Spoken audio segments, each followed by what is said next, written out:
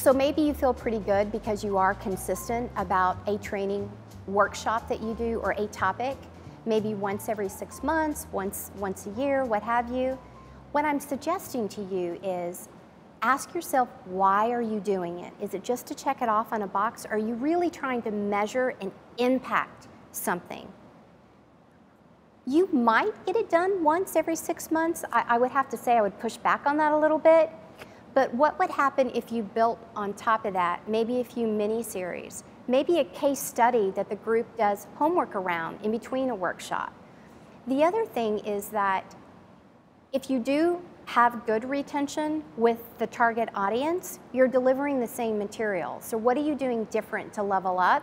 So again, the series creates inclusion, it creates conversation. And the more of those you can have, obviously the intention continues to go up. So listen, you're able to do the workshops, hopefully because you have the retention. Well, the only way that you're going to retain people is to keep feeding them something new. I mean, who wants to eat grilled cheese and tomato soup all day long? I mean, I love it. I love pizza too, but I don't want the same thing all day long.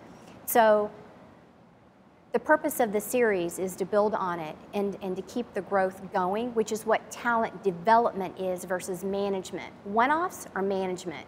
I'm honing you in and I'm only going to manage you to this, and development opens it up. It opens up the what if. So when we open up the what if, we open up the possibilities. We open up the solutions. We open up all the opportunities that are around us that quite frankly we just don't connect to, because we get tied into the same old, same old. We walk in, we put our personal things down when we come to work, we turn on our computer, we go through our emails, and the goal is to get us out of that, to get us have fun at work and want to be at work and to want to work with others, and that causes the inclusion and the retention and all of those positive things.